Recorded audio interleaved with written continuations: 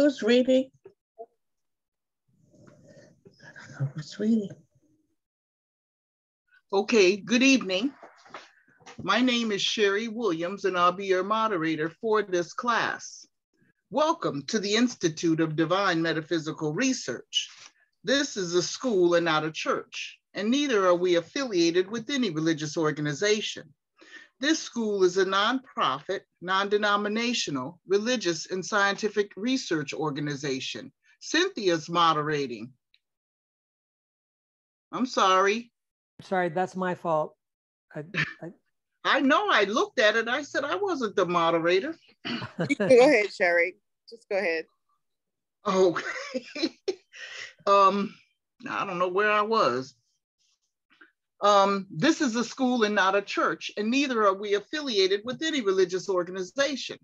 This school is a nonprofit, non-denominational, religious and scientific research organization dedicated to showing proof of the existence of Yahweh, our Elohim, and the operation of his eternal purpose, pattern, and plan operating throughout eternity to this present day.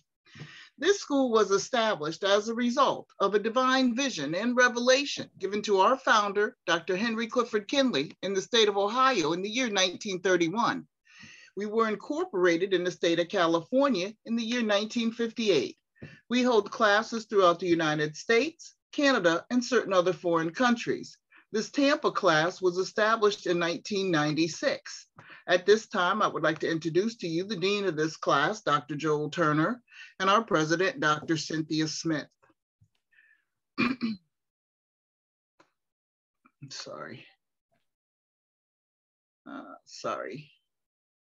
In this school, we use the true, correct, and original name and title of the Father, the Word or Son, and the Holy Spirit, which are contained in the original Hebrew text. The true name of our Heavenly Father is Yahweh. It has been erroneously substituted by Lord. The true title of the Word or Son is Elohim. It has been erroneously substituted by God. The name of the Holy Spirit, manifested in or out of a physical body, is Yahshua. It has been erroneously substituted by Jesus Christ. Lord and God are titles and not names. The Apostle Paul, filled with the Holy Spirit, tells us in 1 Corinthians 8:5 that there are Lord's many and God's many. But we now know that each Lord must have a name and each God must have a name also. Elohim is a title, but unlike Lord and God, Elohim is a divine title. That means that Elohim is the title our Creator chose for himself. Jesus is a name, but it is an erroneous name. A minor investigation on your part into a good dictionary or encyclopedia would prove that neither the Hebrew language, the Greek language, nor the Latin language have any letters or characters in their alphabet that would produce the sound that is made by the letter J. Neither was there a letter J in the English language until some 1400 years after the death of the Messiah. Therefore, making such names as Jesus and Jehovah impossible renderings of the true and original name of our Father and his Son. Christ is a title, just like Lord and God. Yahweh is pure spirit, and in this state, he is incomprehensible and inscrutable. He is the ultimate source, substance, limits, and bounds of everything. We have Yahweh in his pure spirit state, symbolized on this chart as a cloud. Yahweh is not a cloud. He merely chose a cloud, to symbolize himself, because a cloud has no particular or descriptive shape or form. We have drawn this cloud all around the edges of this chart to show you that everything on this chart is within the cloud. In like manner, everything in the universe abides within the pure spirit state of Yahweh. Yahweh, knowing that man could not perceive of him in his pure spirit state, took on shape and took on form right within himself as Elohim. This is the Word or Son, a super incorporeal being, that is, having the shape and form of a man, but without flesh and blood. This form could only be seen in divine visions and understood in divine revelations. Later on, this self-same spirit manifested himself in a physical body, and walked the earth plane as Joshua the Messiah, whom the world calls Jesus Christ. Now there's only one name given unto salvation, and we must know that name. So the simple yet intelligent question we should all ask ourselves is, what was the name of the Savior during the time he walked the earth plane? A further understanding of this name and title may be had by reading the preface to the Holy Name Bible. Also in this school, we teach by the divine pattern of the universe. It is called a divine pattern because it is Yahweh's pattern. After Yahweh led the children of Israel out of Egypt, he called Moses atop Mount Sinai and showed him the tabernacle pattern in a vision. Yahweh instructed Moses to build one exactly like it in the wilderness of Sinai. This pattern consists of a most holy place, a holy place, and a court round about. These three compartments make up the one tabernacle pattern. In this school, we show proof that everything in the universe is made and operates according to the structure and function of this threefold tabernacle pattern, and absolutely nothing escapes the pattern. Also in this school, we have 10 primary constitutional aims and objectives, and they are as follows. First is to help you find and know Yahweh, our Elohim, as he really is and actually exists. Second is to form a nucleus of universal brotherhood of humanity in Yahshua the Messiah, without distinction of race or nationality, creed, sex, caste, or color. Third is to investigate the unexplained spirit law or so-called law of nature and the powers latent in man. Fourth is to encourage and promote the study of the scriptures, comparative religions, psychology, philosophy, and modern, practical, and occult science. Fifth is to extirpate current superstition, skepticism, and ignorance. Sixth is to learn, know, and understand the operation of Yahweh's eternal purpose through the dispensations and ages.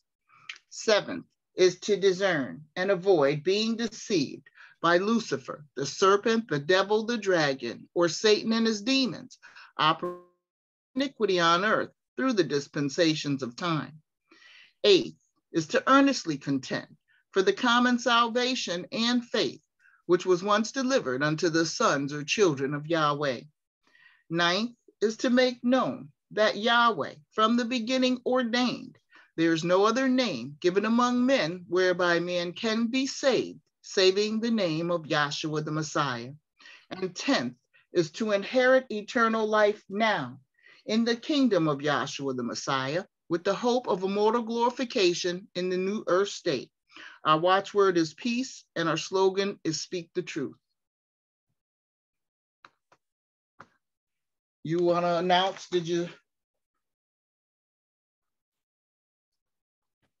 who's reading and what the scripture is? Yeah, the scripture reading will be Genesis, the 2nd chapter, and our readers tonight, Latara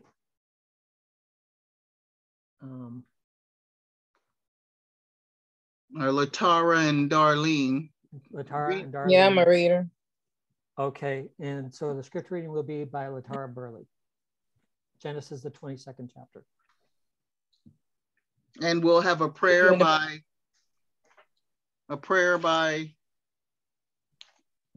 Gary Williams. Okay.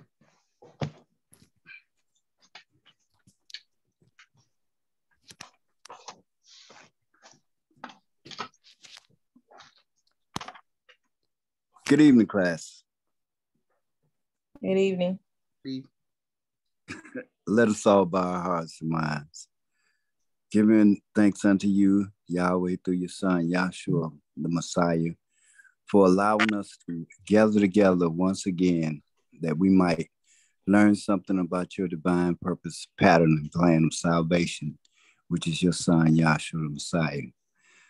Father, we thank you for seeing us when we were in darkness and ignorant of your divine love and purpose, and you having mercy and showing mercy unto us and calling us out of that ignorance and that pain that we were in and putting us on the path to knowing you as you really is through your son, Yahshua the Messiah. Father, we thank you for all the blessings that you have given us, Father. Through your son, Yahshua the Messiah, let us all say, hallelujah. Hallelujah. Hallelujah. Hallelujah.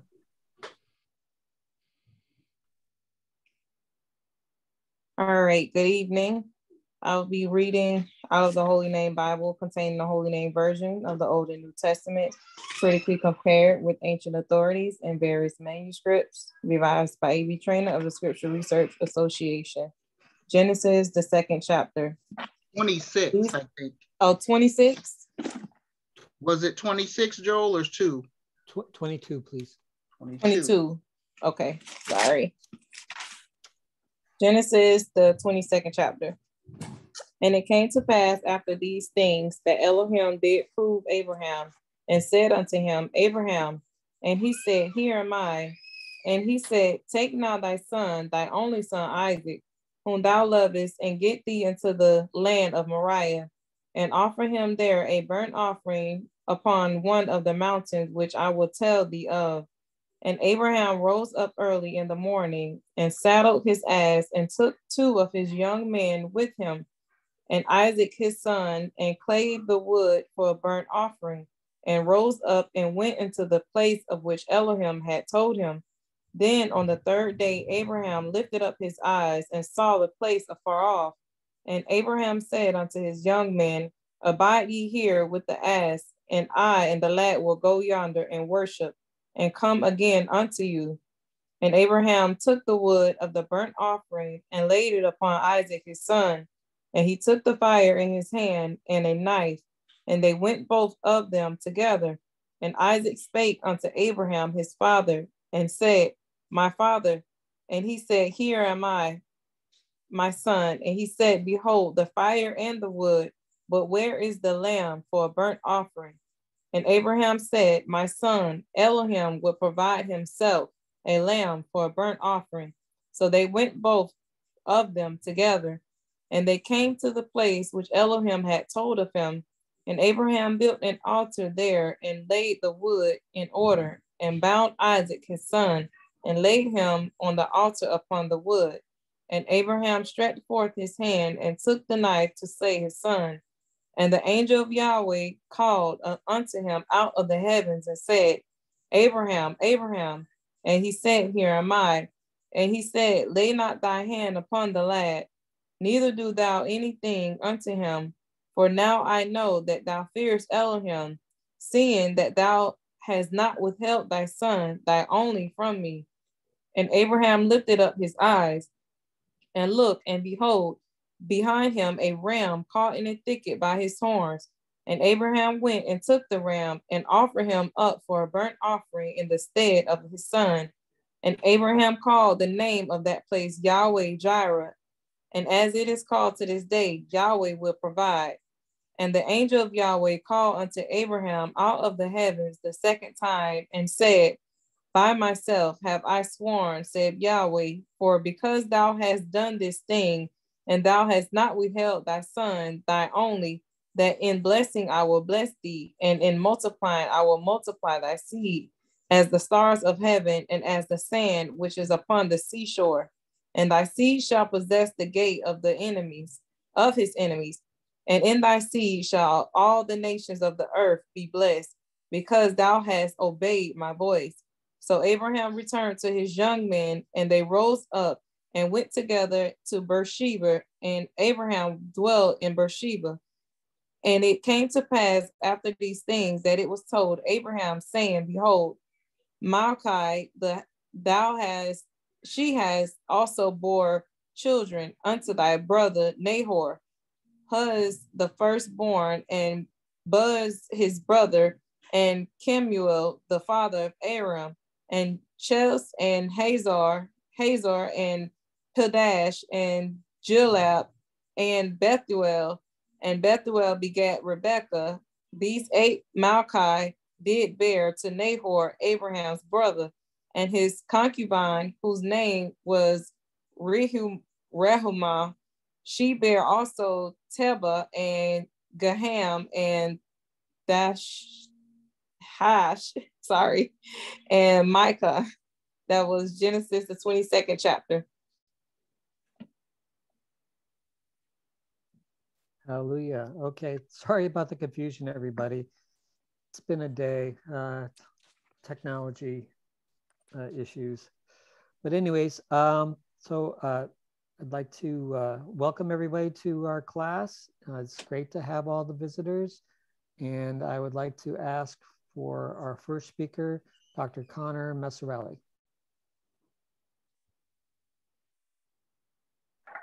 Hello and good evening, everyone. Good evening. Good evening. That was a surprise. You caught me in the middle of brushing my teeth. But well, since I'm the first speaker, I'll lay down a foundation. So I need a couple scriptures. The Abrahamic promise would be the first one. And then Exodus chapter 3, where Yahweh reveals the name to Moses. And then we'll go from there.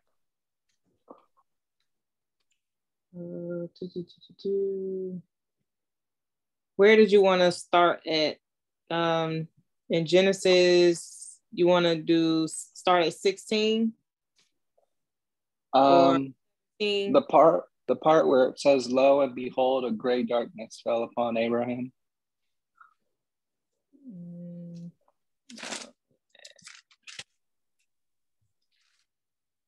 Anyone know where that is at? That's not in the 22nd chapter.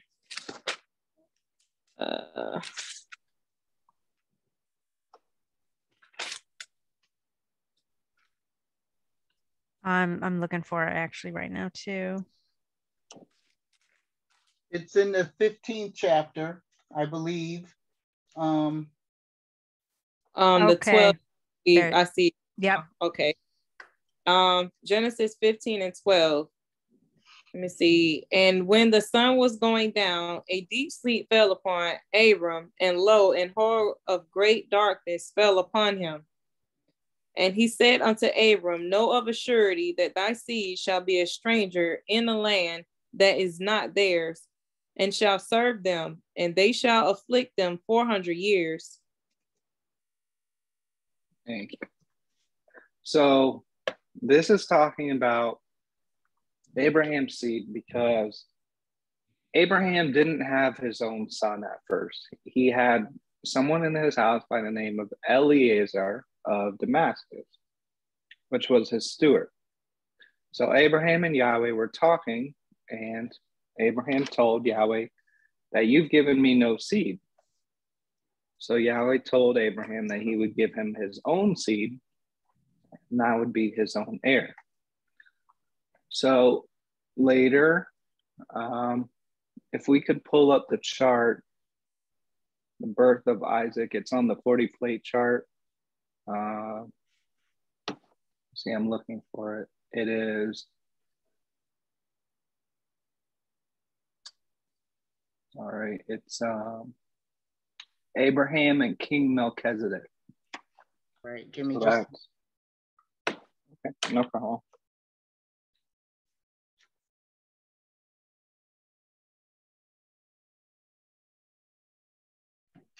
Okay, it's around the 40 plate chart. Yeah, it's plate 23. So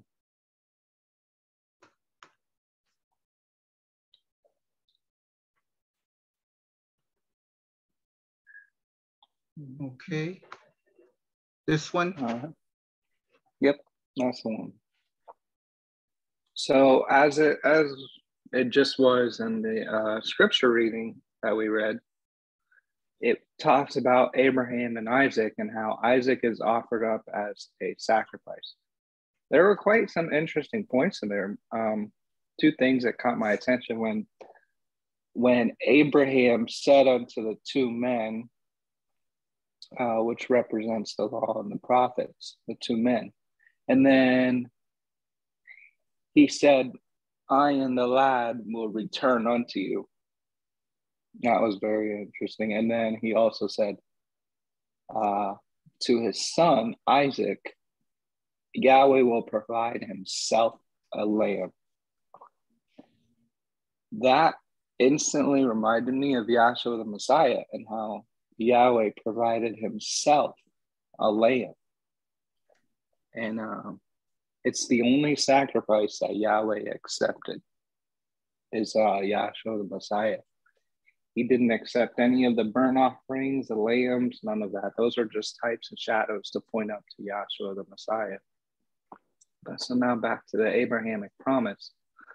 The children of Israel originally started out in Canaan's land, but there was a famine and they had to go down to Egypt to get food.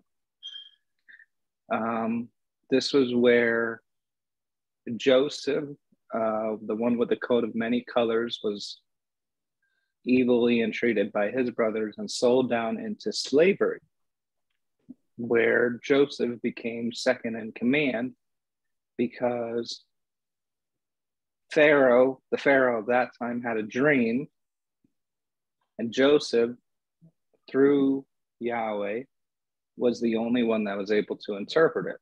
So Yahweh gave him the interpretation. Joseph became, it's just a type, but he became a type of Yahshua the Messiah.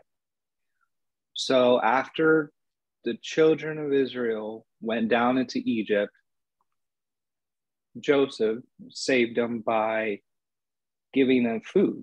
And he pretty much saved a lot of people up by giving them food, because if he didn't, people were going to starve and they were going to die. So that's the type of Yahshua the Messiah, because he's giving us right now spiritual food, which is purging our souls. And could someone get the definition of the word purge, please? But Yahshua the Messiah is purging our souls, and he's saving us from Yahweh's wrath or from death. And so after the children of Israel go down into the land of Egypt, they're there for 400 years, and they're evilly entreated by Pharaoh, because there arose a new Pharaoh that knew not Joseph, and he feared the children of Israel. If we could pick up those scriptures, please. He feared the children of Israel, and just let me know when you have it. I have a definition of purge. Okay. It says to rid something or someone of an unwanted quality, condition, or feeling. Let me see. Remove, abruptly, to get rid of, to clear out, to root out, eradicate, dismiss, weed out. Thank you. That was good. So as you could see, it says to root out. And that's what Yahshua the Messiah is. He is rooting out all the bad things out of our souls by cleaning us with the true gospel, which is himself. He is the gospel. Okay. His I have more. It says physically remove or expel or atone for or wipe out. Thank you. So atone for or wipe out. See, after Yahshua Messiah died, buried, resurrected, and ascended, and poured out his Holy Spirit, he atoned for us. He sacrificed himself through the eternal Spirit, and is now cleaning us up and wiping all these things out and cleaning us up. And the way that I've been taught it is this: if you're still here, Yahshua is protecting you. If you're not dead yet, Yahshua is protecting you. And also, if you're still here, it means you still got something to learn. Because if you didn't have something that Yahshua needed to take away, you wouldn't be here. You'd be dead. You'd be dead already. You'd be back in Eden. You would be Yeah, you'd be dead. You'd be back in eternity. So, but I'll go back to the children of Israel. So the Pharaoh of that time feared the children of Israel and feared that they would become enemies to him and that they would take over his country. He didn't know Yahweh would be the one that would be destroying his country. So, and could we pick up where it says, I have seen the affliction of my people? I have seen and heard the affliction of my people. And I have come down to deliver them. Exodus 3:10, I think. Thank you. Darlene, do you have it?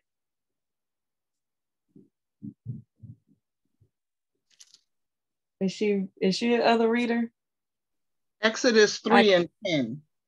Come now, therefore, and I will send thee unto Pharaoh, that thou mayest bring forth my people, the children of Israel, out of Egypt. And Moses said unto Elohim, I think pick it up a little further. Up 7. I think that's, 7. Mm-hmm. And Yahweh said, I have surely seen the affliction of my people which are in Egypt, and have heard their cry by reason of their taskmasters, for I know their sorrows. And I am come down to deliver them out of the hand of the Egyptians, and to bring them up out of that land unto a good land and a large, unto a land flowing with milk and honey, unto the place. Thank you. That was good. So at this point, I'll get into a little bit of a background story about it. Moses is in the land of Midian, or the wilderness of Sinai, because down in Egypt,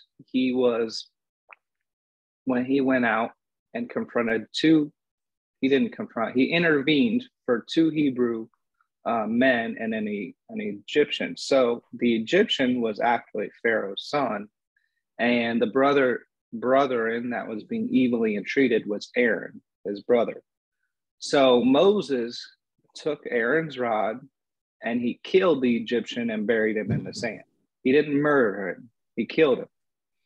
So the second day, Moses went out among his brethren and intervened again. And they said, who may be a prince and a judge over thee? Intendest thou to kill me as thou didst the Egyptian yesterday? And Moses feared and knew this thing was known. So he fled out of Egypt into the wilderness of Sinai. When he was at Mount Sinai, Yahweh Elohim, who, keep in mind, Yahshua the Messiah is in Egypt at this time. He manifested himself as a 30-year-old man, and after Joseph died, and that fulfills a scripture where it says, Joseph said, after I die, Elohim will surely visit you. So Elohim, or Yahshua the Messiah, did visit him. He walked there around there and witnessed everything that was happening. So when Moses was in Mount Sinai, he astral projected himself to Moses as the burning bush. Because Moses, if you saw a bush that was burning, pretty sure none of us would think that that's a normal bush. So it's a vision. Moses is having a vision, and he's speaking to the Creator.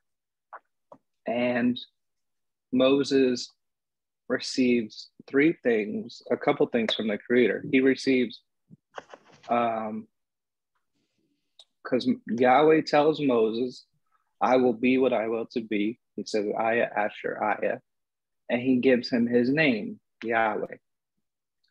Also, he has 3 other signs, which is, the one is the rod, which is the serpent. And the rod represents, I will be what I will to be, or the truth. And then he goes down with the name of Yahweh. And Aaron and Moses is a stutter. So he represents Yahweh, because Yahweh just repeats himself all the time. He never changes. He's the same yesterday, today, and tomorrow. So Aaron represents the prophets because he can speak well. So Yahweh tells, and he's talking to both of them at the same time. This is a really neat thing that he did. At the same time he's astral projecting to Moses and talking to him, he's talking to Aaron at the same time. And that distinguishes the creator from us, because if we astral projected, we would have to be sleeping first. We wouldn't be able to be awake physically. So Moses then goes down with the witnesses of blood, water, spirit, the law and the prophets, the name of Yahweh, the truth, and he goes down into Egypt. Then the 10 devastating plagues are poured out upon Egypt. And to this day, Egypt is still not the same. And Egypt, if you look it up, it's also known as Black Land. So after the 10 devastating plagues,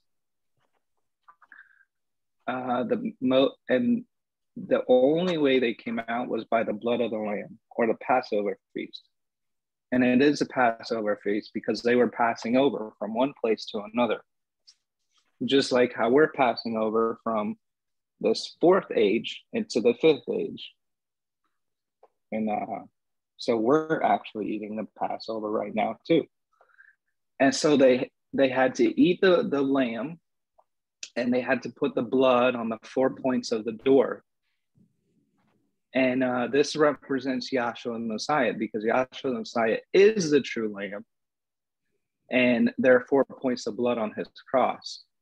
It's also very cool because he calls himself the door, and he is the door. So if he is the door, and the blood has to be on the inside of our doors, I'm saying psychologically, then he is the door frame, and he's the door, and he has to be on the inside of us now, in order for us to pass over, because there's a certain thing that animals do in the wild. They sniff their offspring. So when the offspring is born, they'll sniff them, and if they smell like them, then they'll accept them. But if they don't smell like them, they will kill them. There's also a process known as grafting, where if a mother dies after giving childbirth, they will smear the blood of the mother on the baby, and then they will present her, and it can't be of the mother that died. It has to be of the mother that's alive. And they'll smear the blood on her, or they'll put pieces of skin of her offspring if they died around the baby, and she'll sniff the baby, and the baby will smell like her offspring, and she'll take care of it. So, and we'll get to that later. That's really cool because that's what Yahshua did to us. We were known as the wild olive tree. So Yahshua, through Yahshua the Messiah, we were grafted in to the family, Yahweh's family, and we now look like him because we're having to be conformed to the image of Yahshua the Messiah. So that's what Yahweh is looking for. He's looking at the hearts, and he's looking at the minds of all the people he's called. And if he sees his son, then you'll go over into the 5th age and you'll be with him forever. If he doesn't see his son in you, then you go to the lake of fire and you're in torment forever. That's just how it is. And I didn't make it like that. Yahweh did. So after the Passover feast, and the children of Israel, they came to the Red Sea, and there were 2 mountains on either side of them, the Red Sea in front of them, and Pharaoh and his host, or Satan and his host, behind them. So they cried out unto Yahweh, and could we get that? It says, Moses said, stand still and see the salvation of Yahweh today, this day. Exodus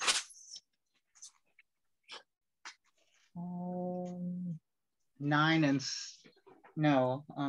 14 and 13. Yeah. Yeah. Okay. Exodus. Yep. You want me to pick it up a little bit, or you just want where he says No, yeah. just where it says stand still and see the salvation of Yahweh today. Okay. And Moses said unto the people, fear ye not, stand still and see the salvation of Yahweh, which he will show to you today. For the Egyptians whom ye have seen today, you shall see them again no more, forever. Right. Thank you. So Yahweh told Moses to lift up his rod, and he listened, and the sea was divided. Keep in mind, the sea was not divided by Moses' rod. It was divided by Yahshua the Messiah, who was actually there with him in bodily form, and they just didn't know it. So it was a 3-day journey through the Red Sea, and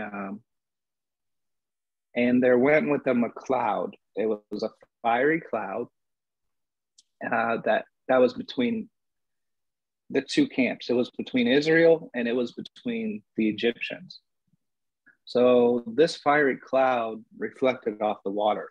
So it was like walking through the fire. And Yahshua was the one that was in the middle. He was the one in the cloud, Yahshua the Messiah. So as they got through it, the righteous, the type, the shadow of the righteous, walked through the fire and they didn't die. But the unrighteous, they got killed. They tried to walk through the fire and they died. So after this, the children of Israel, Moses and Yahshua the Messiah, at that time he wasn't known as Yahshua the Messiah, he was known as Joshua.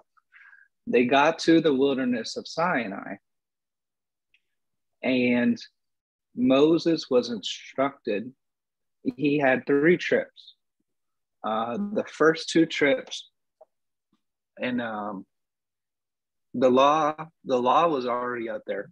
If we could zoom in on the part of the chart where it shows Yahweh speaking down the law, where it shows the panoramic vision, and it has, yep, that's it. Thank you. So Moses has 3 trips, and during these trips, he receives the old covenant law, which was broken because during this time and during the vision he was seeing, he didn't understand why the children of Israel were disobeying Yahweh. He hadn't seen the transgression yet. So he was mad, and according to the purpose, he threw down the first stones. And this represents the old covenant, showing that it would be taken away, it would vanish. And so he had to go back up there and receive another type of stones. And in these trips, he saw the tabernacle, he saw the 7 days of creation. Yahweh had to give Moses a recapitulation of the vision.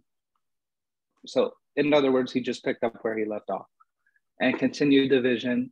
And he also had to bring some things to his remembrance because Moses did not remember everything. That's why there's 2, Genesis 1 and Genesis 2. Genesis 2 is an extension of Genesis 1 because Yahweh told Moses to go to Yahshua and rehearse these things in his ears. And when he did, Yahweh Elohim, being in that body as Yahshua, that being Yahshua the Messiah, knew Moses didn't remember everything. So he sent him back up into the mountain. And he gave him a rerun of the creation. It's actually amazing because, it's the same thing with us. We have to come to class every day or almost every day, because if we don't, we'll forget something too. It's just how the mind works. We have finite minds. And that's the way Yahweh created it. So Moses is given a pattern. He sees Elohim transfigure into a tabernacle pattern. This tabernacle is placed in the wilderness of Sinai, and it took 9 months to build the tabernacle. And while Moses was in the mount, he couldn't watch the people build the tabernacle. So Yahshua filled certain people with his spirit so they would build the tabernacle. And then when Moses came down, he put the law and the Ark of the Covenant, which represents the human head. Could we pull up the man in the image of Elohim by the tabernacle chart? Thank you. So as we could see, our bodies are a tabernacle. So the law being placed in the Ark of the Covenant in reality represents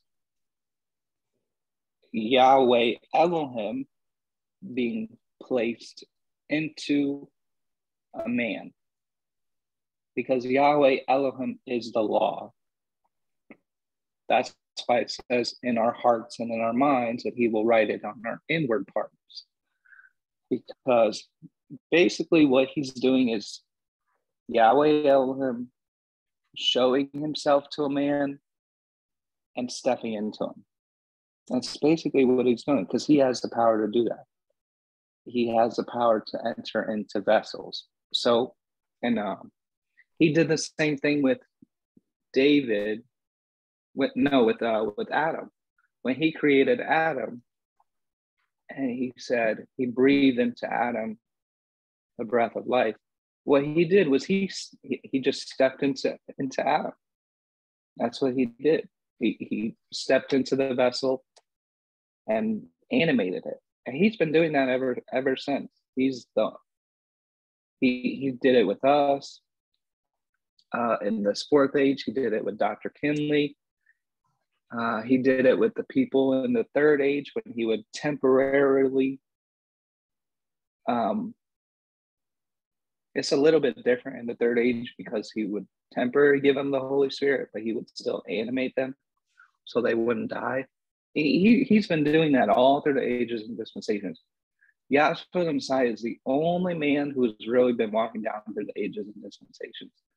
And there's a certain chart that shows this. It's the Testaments chart. It looks like a brain, and it shows old night and new day on it. I don't know if you guys have that chart or not. If you do, oh, you do, great, okay. So as you could see there on the middle part, there's a white outline of a man. That represents Yahshua the Messiah, walking down through the ages and dispensations. And it's Yahweh's purpose, so that's what he's doing. Just Yahweh created a purpose, manifested himself in the purpose, and is doing the entire purpose himself. Don't get me wrong, we are doing things too, like when we go and like preach the gospel and stuff like that. We are actually doing things. Yahshua is causing us to do these things, and we do them. So we are doing things too. It's a unity. You know how like when you, like Joel and Pam, you guys are a married couple. You two are a unity.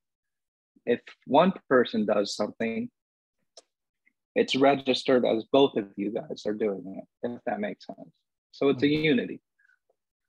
And it's the same thing with us. So when Yahshua Messiah does something in us, since it's a unity, we're also doing something.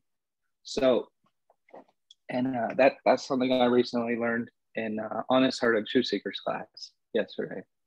So back to the children of Israel. When after this tabernacle was built, they approached the Jordan River, and they were told, they sent out spies into the land. They sent out 12 spies, and 2 came back with a good report, and 10 came back with a bad report. The children of Israel believed the bad report, and so they were forced to wander. They were cursed, and they had to wander the wilderness of Sinai for 40 years. During this time, all the old heads had to die. All the people that were born in Egypt and went over into the wilderness of Sinai died. That is a type and shadow of what's happening with us. The old self, or I'll use myself as an example. The old Connor is dying off. Okay.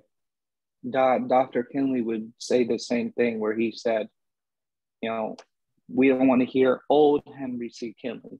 So it's a type and shadow of a changing of heads. Because that's what had to happen in the wilderness of Sinai, and that's what's happening to us. Our heads or our minds, our way of thinking, our perceptions, our behavior, conduct, attitude, all things that come from the most holy place are being changed. So, and there was a new birth of 144,000, which went over into Canaan's land. This is a type and shadow of also what we're going through, because our old self is not going to inherit eternity. It never could. It was never allowed to. It was a carnally minded, satanic spirit that is not going to go into eternity. So the new birth in us is Yahshua the Messiah. I don't like using that word new birth, but what our soul,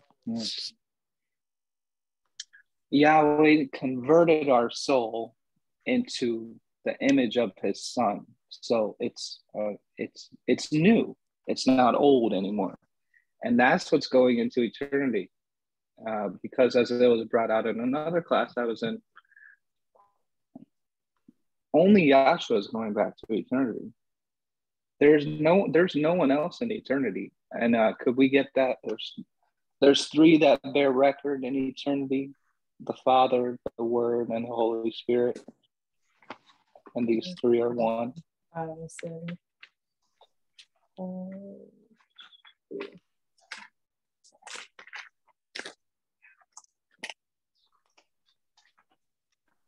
First John 7. For there are three that bear record in heaven: the Father, the Word, and the Holy Spirit. And these three are one. And there are three that bear witness in the earth: the Spirit, and the water, and the blood. And these three agree in one. Thank you. So the first image I need would be from the pattern or plan of salvation chart. It's the one that shows the witnesses of blood, water, spirit, and then there it is. Thank you. So as you could see on the chart, if you zoom in on just that one plate, yeah.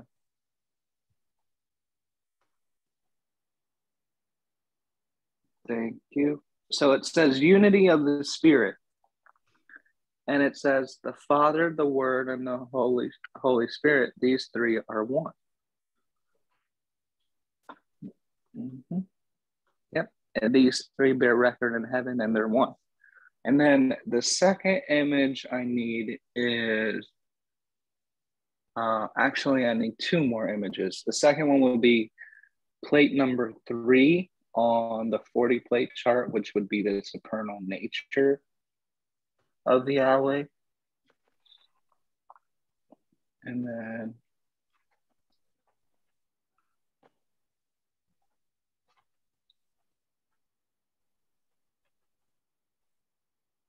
is that what you want? Yes, that's what I want. So this is Yahweh Elohim Yahshua. This is the supernal nature, and this is the only man in eternity. As you could tell, there's no angels, there's no one else. And he's the beginning of the creation. He is the first man, the very first man. That's why it says in the book that he is Alpha and Omega, the beginning and the end, the first and the last. And all the angels and everything abide within him. So the angels are within him. The physical creation is within him.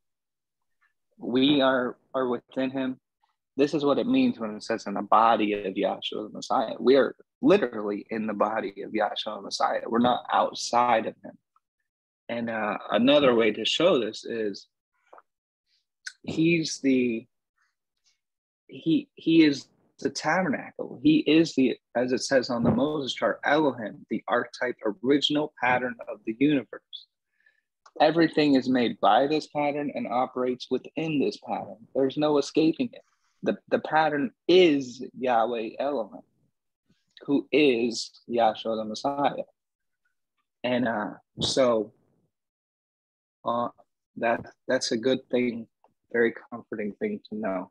So then there's one more image I needed, and it's on the Moses chart, where it shows Yahweh Elohim and the tabernacle. 5 minutes. 5 minutes, Connor. Okay. All right. Thank you. So as you can see, it says Yahweh Elohim Yahshua in red letters. So see, one spiritual embodiment, one universal spirit that everything abides within. So when the children of Israel cross the Jordan River, Moses has to die first. Moses is a type and shadow of Yahshua the Messiah, but he dies off through disobedience by hitting a rock according to the purpose of Yahweh. So Yahshua can take the children of Israel over. Just like us, everything had to die off for us. So Yahshua the Messiah could take us over. And when the children of Israel get into Canaan's land, they had the tabernacle and they built the temple by the instructions of Yahweh. Yahweh Elohim Yahshua gave David instructions to build the tabernacle. He gave it to his son because his hands were covered in blood, which is also another type and shadow of Yahweh giving his,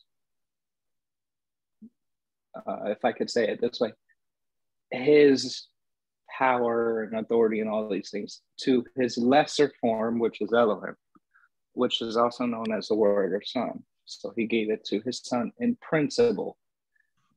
But we got to keep in mind, Yahweh doesn't really have a son like that, like we're thinking. He is the son.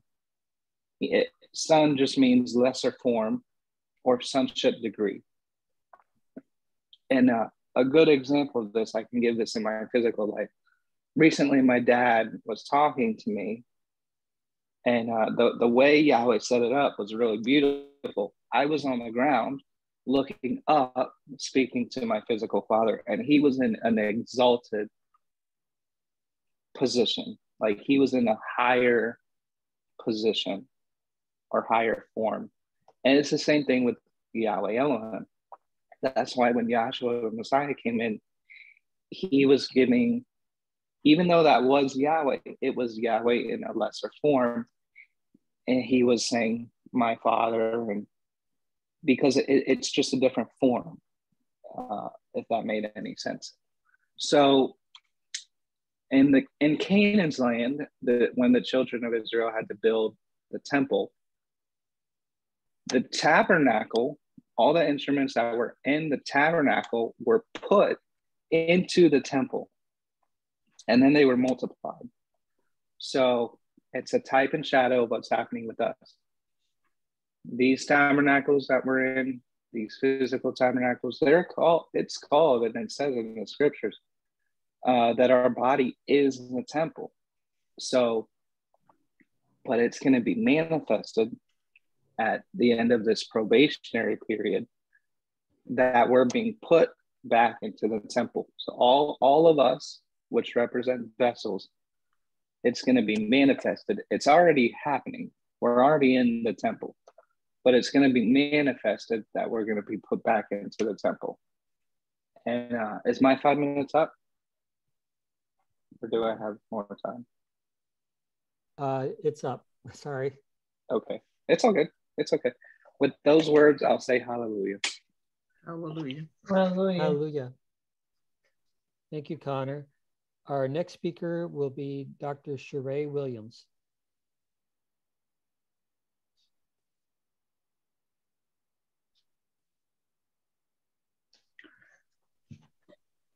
Good evening, class. Good evening. Can you hear me okay? Yes. Yes. Okay. I thoroughly enjoyed the testimony of the previous speaker. It was very, very edifying, and he laid a excellent foundation and covered a lot of ground. So we're just gonna try to pick up where the previous speaker left off. The scripture lesson this evening was talking about Abraham offering up his son Isaac. And of course, that reminds me of the gospel of Yahshua the Messiah. If we can get that, please, in 1 Corinthians, the 15th chapter, 1 through 4. 1 Corinthians 15:1. Moreover, brethren, I declare unto you the gospel which I preached unto you, which also ye have received, and wherein ye stand, by which also ye are saved, if ye keep in memory what I have preached unto you, unless you have believed in vain. For I delivered unto you first of all that which I also received, how that Yahshua died for our sins according to the scriptures, and that he was buried, and that he rose again the third day according to the scriptures. Okay, thank you. Okay, so this is the Holy Spirit, Yahshua the Messiah, speaking through the Apostle Paul, and he's declaring what the gospel is.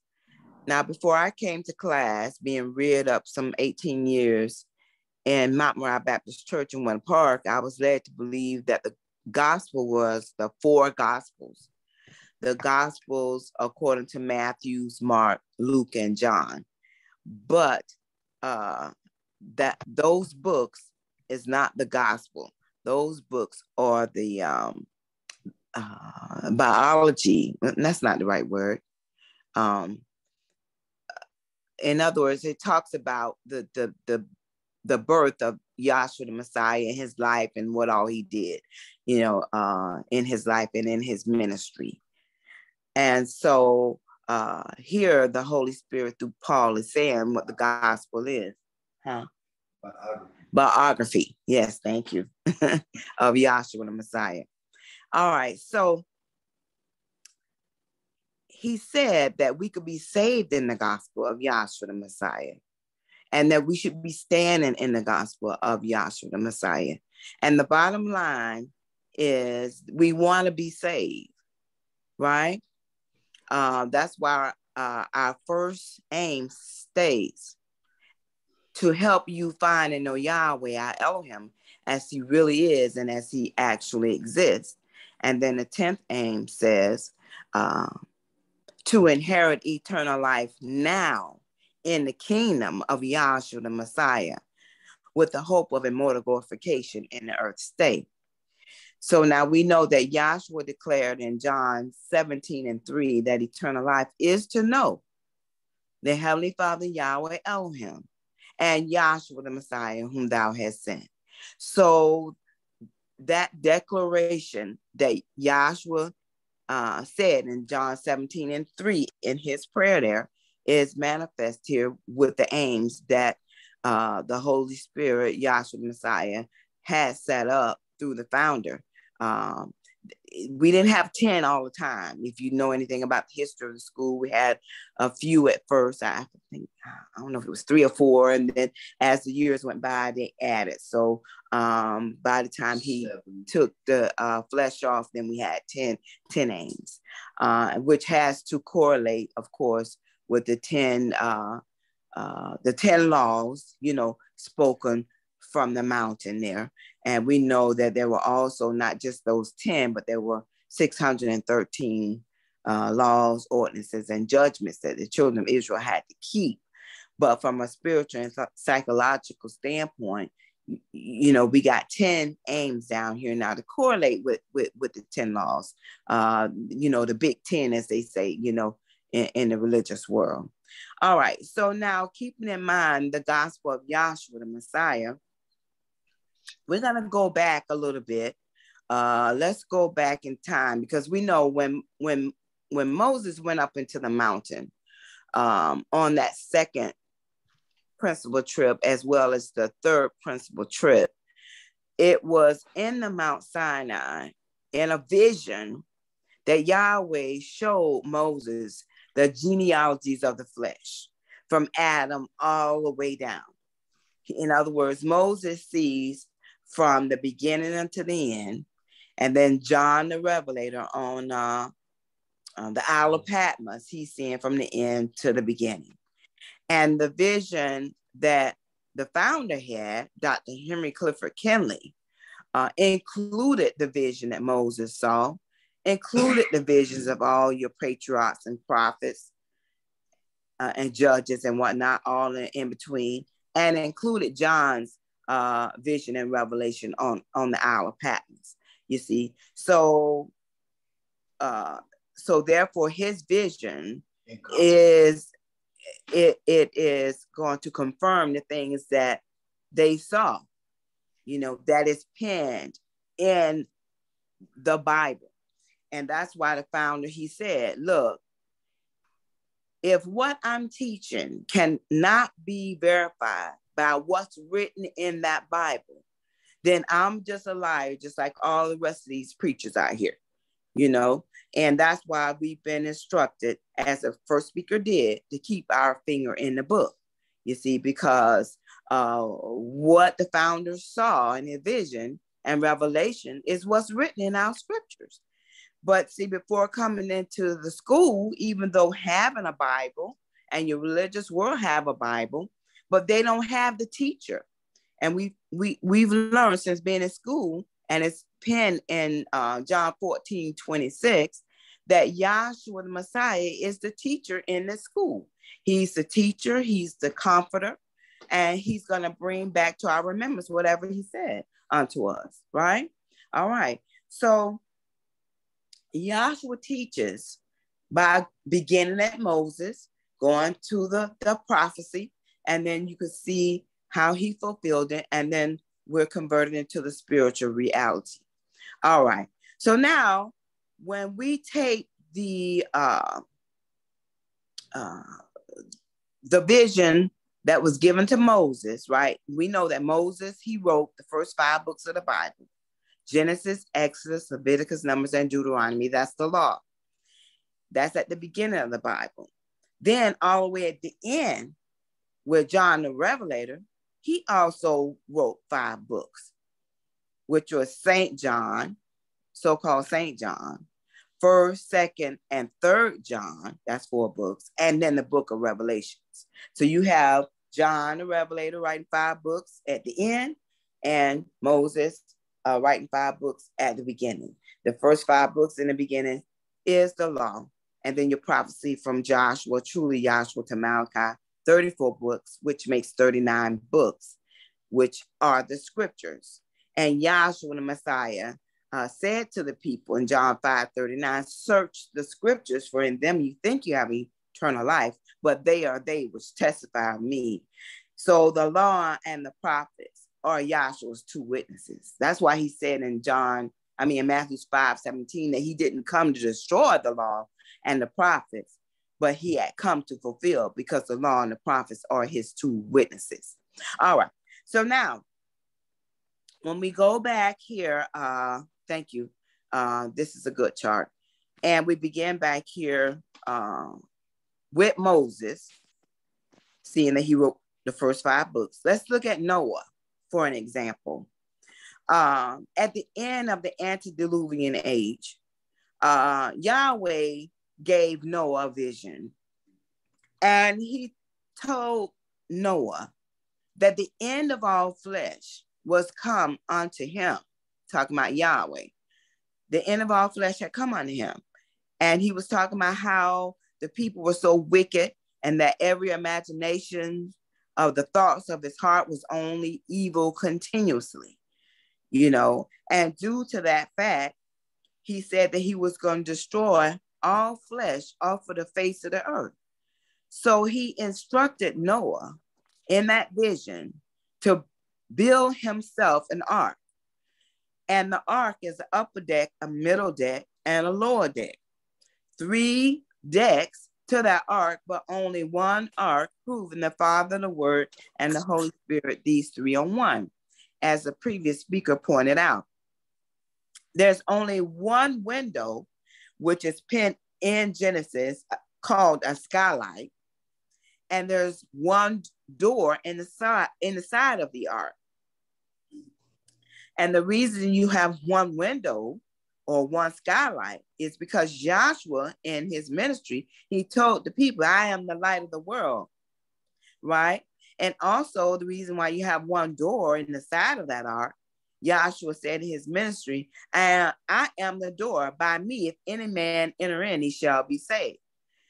All right. So at the end of this age, if you did not enter into this ark after Noah had preached for 120 years, see, that shows you the mercy of Yahweh. See, when he gave him that vision, with Yahweh, it was over with. It was done.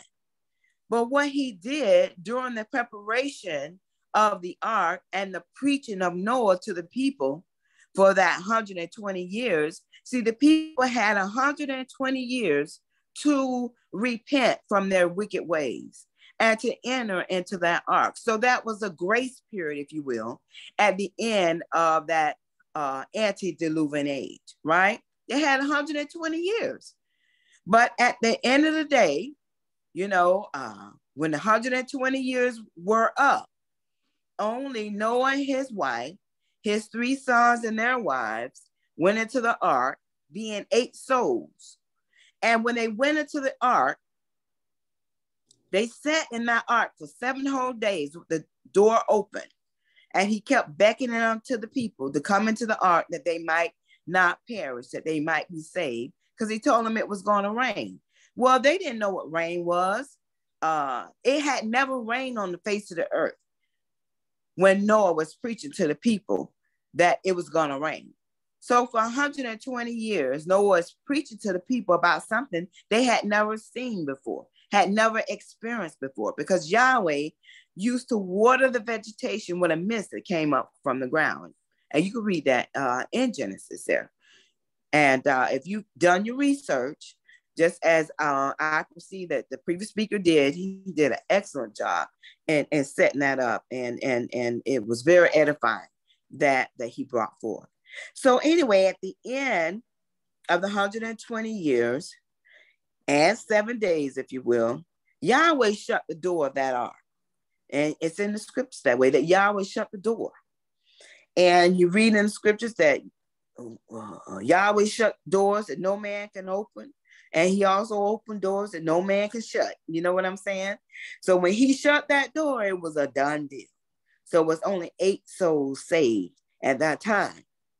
So now it rained 40 days and 40 nights, right? And then the ark was on the waters for a year and 10 days. If my memory doesn't fail me, they were in that ark, you know, and everything that they needed was in that ark, you see. All right. So now the people died. They drowned in the water there. But the 8 souls were in that ark and they were saved in that ark. So you got a principle of a death, you see, and a burial of the dead in that water there, you see. But the 8 souls were saved. They were destroyed in the water. But Noah and his family were saved by the water, because that ark resurrected right on up that water and rested there on Mount Ararat as the waters began to abate. All right. So that's the principle of a death, a burial, a resurrection, and an ascension. at the end of that age. And you know, Yahweh brought it to my attention, and I had never really even thought about it, that at the time that Yahweh killed these people because of their wickedness, the law had not even been given yet. I'm talking about the law of Moses, as it's called. The law wasn't even given yet. But yet and still, he said that the people were wicked and their imaginations were wicked. You understand what I mean?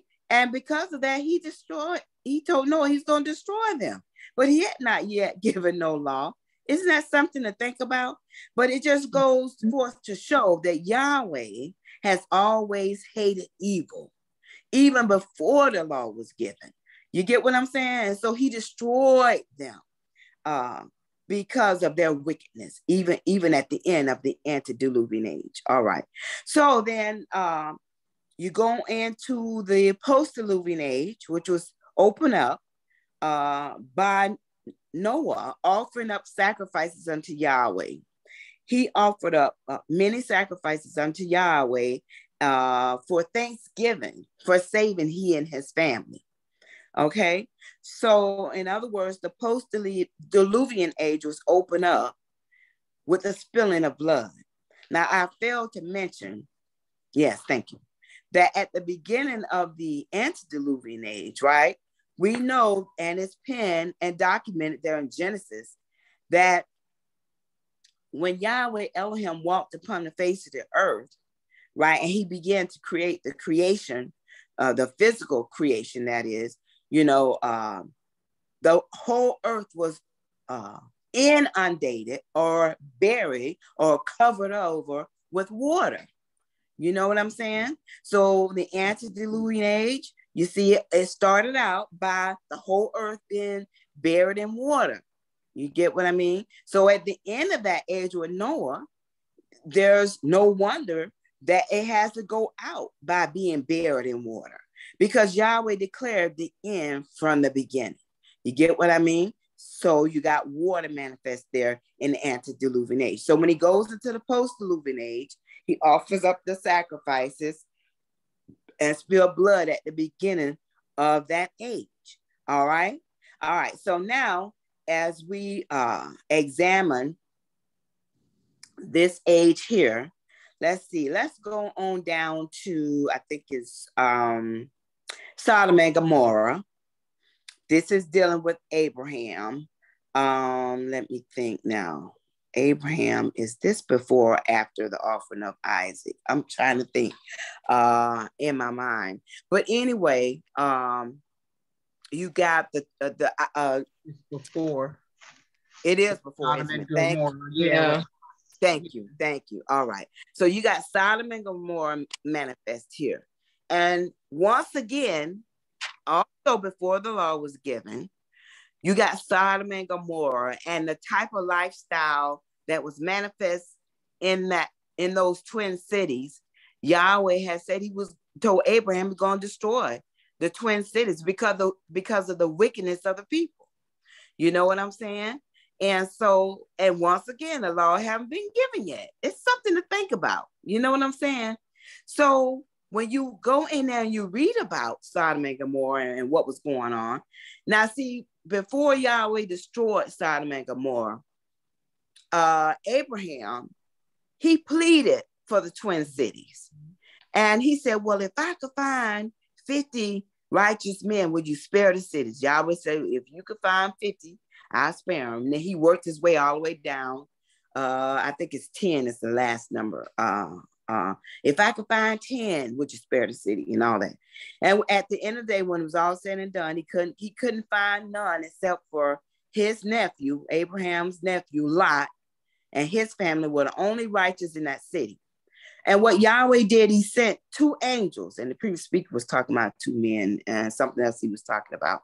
But you got the 2 angels, they go to Lot's house and they typify the law and the prophets, right? And they warn Lot, say, look, get yourself together. You got to come up out of here and leave this wicked city, because Yahweh is going to destroy the wicked city. And so what happened was the the wicked men in the city, they saw the angels that went into Lot's house, but they didn't look like angels to the men in the city. They looked like two men, right? As they go to Lot's house. So they began to press on the house, the door of the house, and bamming on the door. And so Lot goes outside and shuts the door behind him to see what the men wanted. And they wanted the men of the city wanted the two men that they saw came in Lot's house. And so Lot says, don't do this wicked thing. Don't do this wicked thing. I'll give you my virgin daughters. I got two virgin daughters, never known a man. I'll give you them, my daughters. But to these men, don't do this wicked thing.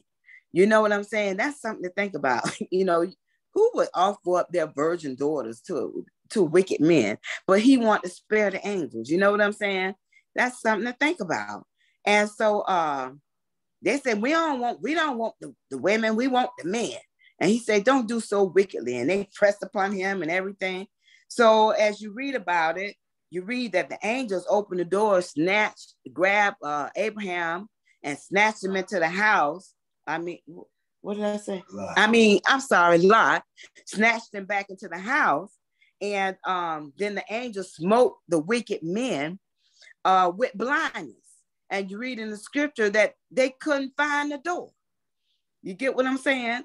So, and they wearied themselves. The scripture say they wearied themselves trying to find the door. Oh my goodness. And we know that Yahshua the Messiah is the true door. You understand what I mean? The wicked, they can't find the door. Right now, today, you understand? Those of us in this school, you see what I'm saying? We didn't find the door on our own, because Yahshua told his disciples, even back there in his ministry, he said that he had chosen them. They didn't choose him. So it's no different down here now. Yahweh is the one that chooses us. We don't choose him. All of our testimonies, we just don't have time to hear everyone's testimony, how you ended up in class. But you didn't really choose to be in this class. It was one situation or another where you looked up and there you were sitting up in class. You know what I'm saying? It's wonderful. Yahweh's mercy does endure forever. So anyway, so finally, it was time for Lot and his family to leave the wicked city. So they are leaving the wicked city, and Yahweh had instructed, say, look, whatever you do, don't turn around and look. Just keep pressing forward and just leave the twin cities, the wicked cities, just leave it and don't look back. You understand? So Lot's wife, you know, that was her hometown, and that's where she was born and raised, whatever. So as they are leaving, Yahweh is destroying the twin cities. You know what I'm saying? That's a death and a burial. But Lot and his family, they are being resurrected out of there. You understand? And saved. So that's a death, a burial, and a resurrection in principle. But what happened was she hears all the screams and all that of the people, and her heart just bled, and she just couldn't help herself, Lot's wife. And she turned and looked, and she turned into a pillar of fire. And, you know, a pillar of salt. A pillar of salt. And salt is used as a preserver, right? So in other words, what she saw had to be preserved. It wasn't time yet for it to be known how that Yahweh does destroy. You know what I'm saying? And it's prefiguring, you know, down here at the end. You understand how at the universal revelation, how he's going to destroy, you know, the elements, the earth and the elements, the heavens and everything else. You know, it's prefiguring that. And it wasn't meant to be seen and known at that time. You understand? Fire and brimstone. That's what it was. You get what I mean? So anyway, that's why she had to be turned to a pillar of salt. And they went on. So you're seeing a death, burial, and resurrection at the end of the antediluvian age, and you're seeing now the post-diluvian is manifest here with Sodom and Gomorrah. All right. So once again, Yahweh hates wickedness way before the law was even given. All right. So now let's go on over to the scripture lesson. I don't mean read it. I'm just gonna express it. All right. So then what happened was Yahweh gave Abraham a son in his old age, when he was beyond childbearing, and so was his wife. I think, if my memory don't fail me, I think what her name was, Sarah, was 90 years old, and what was he, 100 or 99? Okay, 99 years old at the time that Isaac was brought forth. You get what I'm saying? So, in other words, also with the conception and birth of Isaac, it's also a principle of death, burial, and a resurrection, because in essence, her womb was dead. You understand what I'm saying?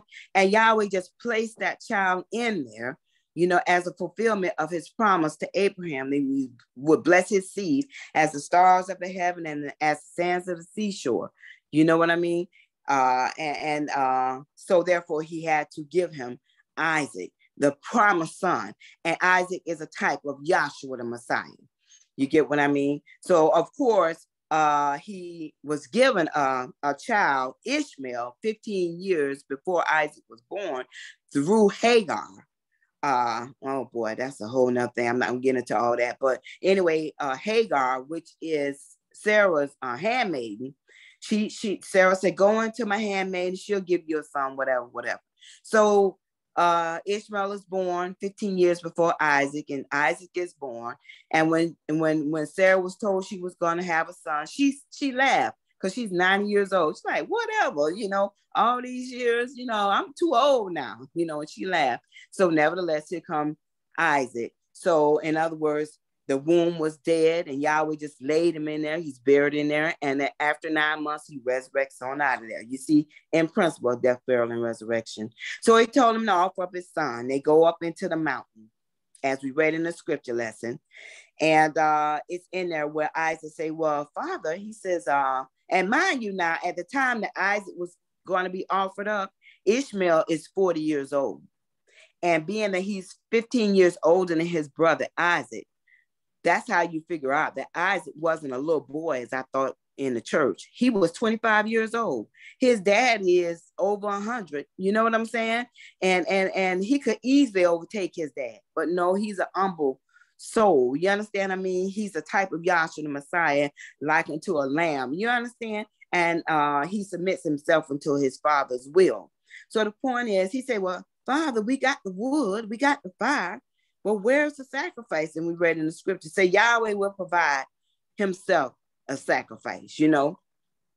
So he laid the wood in order, and he put Isaac on there. And that's when Isaac began to sweat great drops of sweat, when he realized that he's a sacrifice, and he went to kill him. But the angel stayed his hand and told him, don't do nothing to kill Isaac.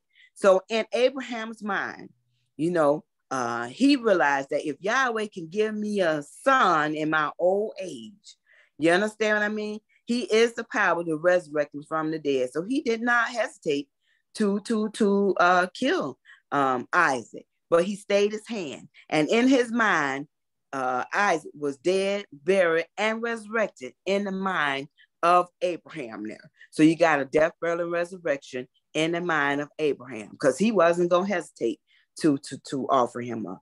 So he told him to take the ram in the thickets, you understand, and offer him up instead of offering up Isaac. So he did that, you see, and that ram got to be caught in the thickets, held by the two horns, like unto the law and the prophets, you know what I'm saying?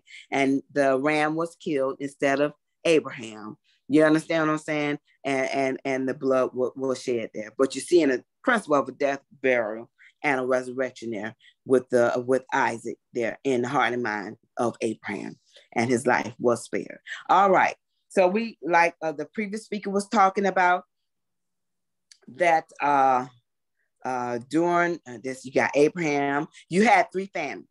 A famine during Abraham's time, a famine during Isaac's time, and a famine during Jacob's time. And as previous speaker was talking about, during Jacob's time, with the 12 sons going down in Egypt seeking food. And in a process of time, we know that they end up in bondage, but Yahweh brought them out. And he had to bring them out by the killing of a lamb. And they were baptized in the cloud and in the sea under Moses. That's a death and a burial, and they resurrect into the wilderness of Sinai. Now, at the expiration of the 40-year period, they are at the Jordan River, and Moses is told to go up into Mount Nebo, and he dies. And they're to mourn Moses' death for 30 days. And then after the 30 days, Yahweh told them to get their victuals ready for 3 days, and they're going to cross the Jordan, going into Canaan's land to get their natural inheritance. So that's a principle of 33, and then they cross the Jordan. You see, that's why Yahshua the Messiah has to be 33 years of age when he hit that cross. You see, 33, and they crossed the Jordan. So when Yahshua hit the cross, he's 33. Yahshua is fulfilling the law and the prophets. And so they cross this here Jordan here and go on in and get their natural inheritance. You get what I'm saying? So you got the death of Moses, and they are buried or baptized, you see, in this Jordan River, because the Jordan River humped up just like the Red Sea did. So that's the death of Moses. They're buried in the Jordan, and they go into Canaan's land, a resurrection, where they get their natural inheritance there. All right. So then we come all the way down to Yahshua the Messiah. He's got to fulfill the law and the prophets, right? He fulfills Passover. He fulfills baptism. He fulfills washing of feet because of the priests being washed in the tabernacle and the temple. He's got to fulfill everything written in the law and in the prophets. You get what I mean? So at the expiration of the 3.5 years of his ministry, after he's finished fulfilling the law and the prophets, he's got to down that cross, because all of those deaths, all the way down from Adam all the way down to Yahshua the Messiah, is prefiguring or pointing out Yahshua the Messiah's death on that cross. You get what I'm saying? He's buried in Joseph's new tomb. You come down here at the bottom of the elementary chart. I'm going to skip the baptism, but you see he fulfilled baptism and all of that. All right. So he dies out there on that cross. You see what I'm saying?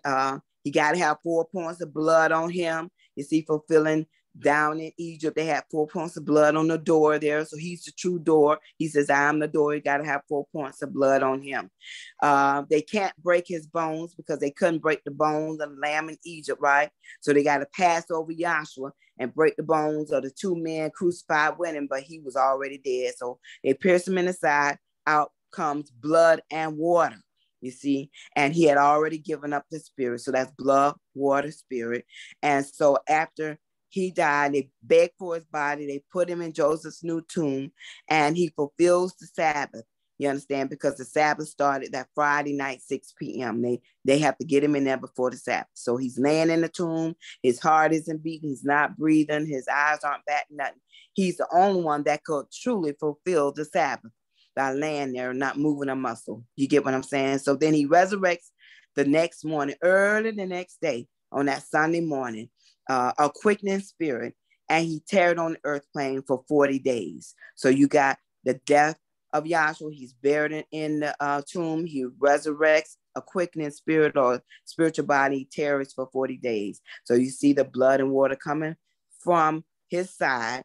You understand? And he gave up the spirit. Then when he resurrects from the grave, it has to be 40 days he has to tarry there before he ascends unto his heavenly Father Yahweh.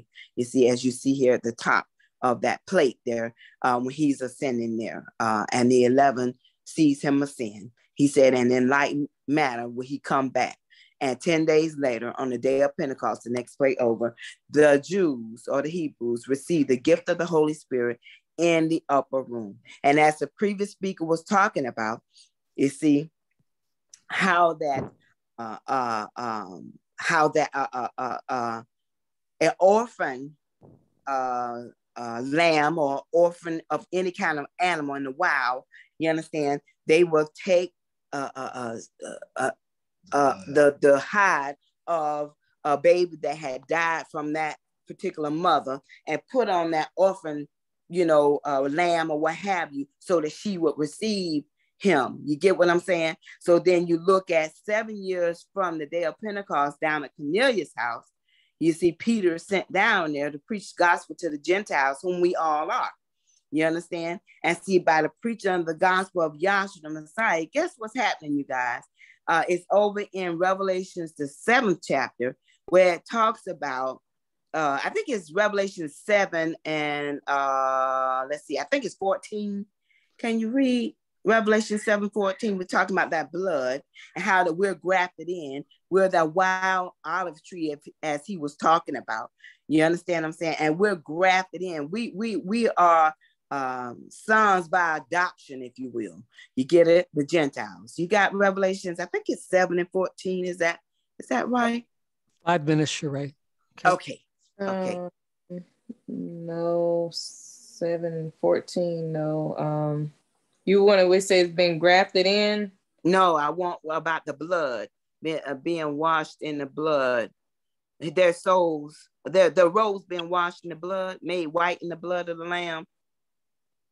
Okay, that's 7 and I think 9. Okay. After this, I beheld, and lo, a great multitude which no man could number, all of nations and kindreds and people of tongues, stood before the throne and before the Lamb, clothed with white robes and palms in their hand. It said all nations. See, that includes Hebrews and heathens or Gentiles, who we are. Go ahead. And crying with a loud voice, I'm trying to see where it says blood, and crying with a loud voice, saying, salvation to our El, which sitteth upon the throne, and unto the Lamb. And all the angels stood around about the throne, about the elders of 4 living creatures, and fell before the throne on their faces and worshiped Yahweh. Okay, drop down. I think it is 14. It is 14. It is. It's 14. Mm-hmm. And I said unto him, Sir, thou knowest. And he said to me, these are they which came out of great tribulation and have washed their robes and made them white in the blood of the Lamb. There it is. Came out of great tribulations, great trials and tribulations, and have washed their robes white in the blood of the Lamb. Now the robes typify the souls of man. So by the preaching of the gospel of Yahshua the Messiah, our souls are being washed white in the blood of the Lamb. That's the point I wanted to get at, because he was talking about that blood of the Lamb, which is Yahshua Messiah, making us acceptable unto Yahweh through Yahshua the Messiah. You get what I'm saying? All right. So then you read over there in 1 Corinthians 12:13. Is that where it is? Baptism. Is that it, y'all? The baptism. Spiritual baptism. 12:13.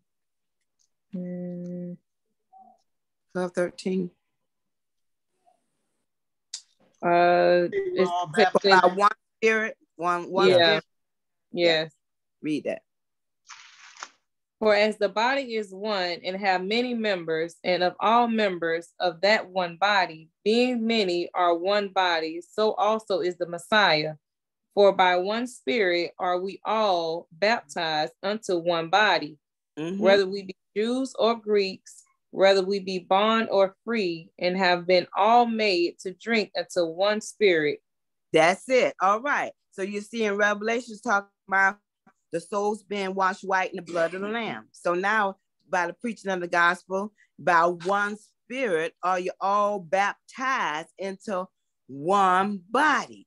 You get what I'm saying? You see? And then also you read over there, and I think it's John 7:38, it says that that he's gonna out of his belly shall flow rivers of living water. So you got the blood, you got the being baptized in living water, you understand? And you're being baptized in the Holy Spirit. My point is blood, water, and spirit. And here we are in the 4th age. So there's your blood, water, spirit, and 40 down here in the present kingdom age, where we are by the preaching of the unadulterated gospel of Yahshua the Messiah. And see, Yahshua the Messiah in us is our only hope of glory. He's our mode of transportation, or our ark of salvation back unto Yahweh, because he's only saving his son, Yahshua the Messiah. That's why our only hope of glory is to be in him. And we got to be that bride clothed in the Son. You get what I'm saying? That's in Yahshua the Messiah, and he in us. All praises and glory going to Yahweh our Elohim through Yahshua the Messiah, our Savior. Hallelujah. Hallelujah. Thank you, Sheree. Okay, our final speaker this evening will be the Vice President of the Tampa class, Dr. Latara Burley. Pam, would you read for her? Oh, wow, me. Oh, wow. Well, let's see here. I was very edified from the first two previous speakers. I was just enjoying and taking notes. Wow, it's been a lot that's been covered. Let's see. While the previous speakers were talking, I was just writing down everything. So many things was just hitting me. And, of course, always, I thank Yahshua for that, for just, using the brethren to edify everyone. It's so much that I was just thinking about when Connor and Sheree was talking, and I just jot down a few notes while they were talking. I just probably, see if I can wrap it up. But oh my goodness, let's just get, well, first of all, when we come into this, teaching, it's just so amazing how Yahweh uses, many different vessels, and all of us come from different backgrounds. But like, Sheree was saying how, we didn't seek Yahweh, or we wasn't searching for him, that we didn't choose him, that he chooses us. And how neither one of us could come up with this or even think of anything like this. And that's how like this is truly a divine teaching, that no man could come up with anything like this. So I want to get where, Connor just laid that foundation. He was talking about the law. And let's just go back. And I'm just gonna probably go over a couple of things, because they laid a beautiful foundation. I mean, it was just beautiful. In Exodus, a couple of things that just, stood out to me when he was talking about the law of Moses, and how going back to that law, can you get in Exodus is it 3, where Yahweh Moses questioned Yahweh, and he was talking about him not being able to speak well. And so when we come into this class, we learned that the first 5 books of the Bible, like they were talking about, was Exodus, Numbers, Leviticus, Deuteronomy, did I say it right? Genesis, Exodus, Leviticus, Numbers, Deuteronomy. Yeah. And can we just read that really quick? Yeah, so it's in Exodus 4:10. And Moses said unto Yahweh, O Yahweh, I am not eloquent, neither heretofore, no, since thou hast spoken unto thy servant, but I am slow of speech and of a slow tongue. Okay, and I'm going to interrupt you here, and so I apologize ahead of time. But when he was talking about that law, and he said that he was slow of speech, so he wasn't, basically he couldn't speak well. So Moses being represented of the law, so the law was not perfect. And we know that because Moses was not perfect. Moses was a shepherd. In the Egyptians' eyes, Moses was something that you didn't look upon. He was like basically like of a lower class. And then he's telling Yahweh, not only is he a lower class, but he can't even speak well. So even if he was to go to Pharaoh, he's looked upon like, who are you? You know what I mean? To go up into this king, of basically Egypt. Well, what Egypt was kind of like the world center, like America, like the king of the earth or whatever. So Moses says, I am a slow of speech or slow of tongue, so I can't even speak right, but keep going. And Yahweh said unto him, Who hath made man's mouth? Or who maketh the dumb or deaf or the seeing or the blind?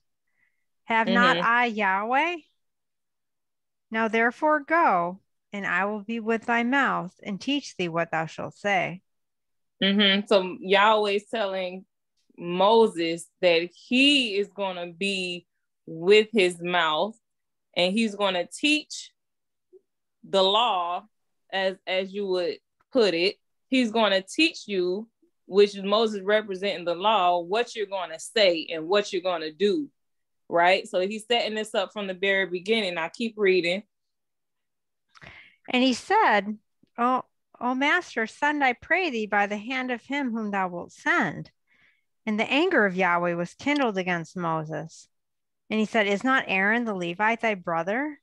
I know that he can speak well. And also, behold, he cometh forth to meet thee. And when he seeth thee, he will be glad in his heart." And so now he's saying, I'm sorry. So now he's saying, Aaron, thy brother, right? Because they are brothers. The law, and you have Aaron, which is our brother. He said he can speak well. So you have a principle of something that is, made not perfect. But then you have a principle of something that is made perfect with someone who can speak well. So his speech is perfect. There's nothing wrong with his tone. So you have two principles of something that is not perfect and then something that is made perfect. Now keep reading. "And thou shalt speak unto him and put words in his mouth. And I will be with thy mouth and with his mouth, and will teach you what ye shall do." Okay, now you got to read that over. I'm sorry, read that one slower. Okay, that's okay. "And thou shalt speak unto him and thou shalt speak." So Moses, Yahweh said, now Moses, you're going to speak. So the law is going to speak, right? And then he said, keep going. "And put words in his mouth." Now you're going to put words, Moses, into the prophet's mouth. So now you're going to be unto a law. He's going to be the prophet. You're the law, which is made not perfect, but you're going to speak to the prophet, which can speak well, which is made better than what you can speak, basically. So you're going to I'm going to speak to you, Moses. I'm going to speak to you, who's representing the law. You're going to speak to Aaron, representing the prophet, and read. "And I will be with thy mouth and with his mouth, and will teach you what ye shall do." Right. So Yahweh is saying he's going to be with the law, and he's going to be with the prophets. And he's saying, and he is going to teach you what to do. So it's like things like that. We go over these things all the time in class. But you see, it's the principles of it. Yahweh setting this thing up from the very beginning, teaching you, saying, because Moses was likened to he was a type, he was a shadow of something. He wasn't the reality of it. And then it talks about in the book how the law was made for an example, right? And so Moses was made like for an example of Aaron. He's speaking to him. He's speaking to the prophet, but the prophet is going to be the one that's going to speak, but they're going to go together. They're working together, but through the spirit of Yahweh. And Yahweh said he's going to teach them what to do. And so when we come into a reality of it, when it's made known, when Yahshua died, buried, and resurrects, and he teaches us, but it's the same law, but I would say this way, it's not a physical law. It's the same law, but get Jeremiah 31 and 31. And then get for me when it talks about the law is made, in scripture, when talk about the law is made, I think it's Romans the 8th chapter. Jeremiah 31. You want that? Behold, the days come, saith Yahweh, that I will make a new covenant with the house of Israel and with the house of Judah, not according to the covenant that I made with their fathers in the day that I took them by the hand to bring. Okay, pause. I'm sorry, Sherry. I'm going to interrupt. Okay, so Paul, so he's saying this law or this covenant, the same one, he said that he's going to make a new one. It's not going to be like the old one, not like the one that he made with the house of Israel when he took them out of the land of Egypt. So if this was perfect, right? If this law was perfect, if Moses represented law was perfect, he would have been the one that could carry the children of Israel up out of Egypt into wilderness and up into Canaan's land. But see, Moses was representative of that physical law, right? Because he gave it to the people, but they were looking at the flesh. They were looking at Moses. And so Moses had to be cut off because he couldn't carry them over. And so, Connor, when he was talking about how Joshua was down there in the land of Egypt, and he was walking around and he was seeing the affliction of the children of Israel. See, because Yahweh said that he was going to come down. He was so from the very beginning, and we didn't even realize this prior to coming into class. So even when we did come into class, it had to be revealed to us that Yahweh, before he even told Moses to go down, he said, I have come down to deliver the children of Israel out of Egypt. I have heard their cry and seen the affliction, by reason of their taskmasters. So Yahweh using Moses as a forefront man, but he's saying that he has come down, but he's using the law and the prophets to represent what you're going to do, what Yahweh is causing the children of Israel to do. And also because they had to build that tabernacle pattern, but it was through Moses and it was through Aaron, which was representing of the high priest. And there were things that they had to do, but it was through those two men, the law and the prophets. But Moses had to get cut off, because Yahweh or Yahshua, he manifested himself as Joshua. He was down here the whole time. And then he brought them up out of the land of Egypt. He brought them through the waters, divided waters of the Red Sea, because when he was talking about astral projecting, how it talks about how Joshua was down there, but even that cloud, which was representing, that Holy Spirit, which went in front of them, because it talked about it led them out of, the land of Egypt. They didn't follow them. It led them out of the land of Egypt. But then it was, what it said it was a pillar of light unto them, unto the children of Israel, but unto the Egyptians, it was darkness unto them. So they didn't come near each other. So Joshua led them into Canaan's land, which was like the promised land, but that law had to be cut off. And just like Sherry, I didn't even let you finish. Keep reading. That's okay. Behold, the days come, saith Yahweh, that I will make a new covenant with the house of Israel and with the house of Judah, not according to the covenant that I made with their fathers in the day that I took them by the hand to bring them out of the land of Egypt, which my covenant they break, although I was a husband unto them, saith Yahweh. And so they had to break it because the law was not made perfect. Just like Moses' speech, it was not perfect, but it had to be through two witnesses, through a law, not only that physical law, but it had to be by a prophet. And then Yahweh said that's how he's going to speak to the children of Israel. And even that's how he speaks to us. That is the correction is through the mouth of 2 or 3 witnesses. So when you look at that physical law with Moses and how, Moses said that I am, not perfect in speech, but of a slow tongue, but also Moses stuttered over and over and over again. But see, through the stuttering, or through the repetition, or through the imperfection, I would say, through that imperfection, what we look at through the imperfections of people looking at, oh, why do we have to keep going back to this law? Why do we have to keep repeating ourselves over and over again?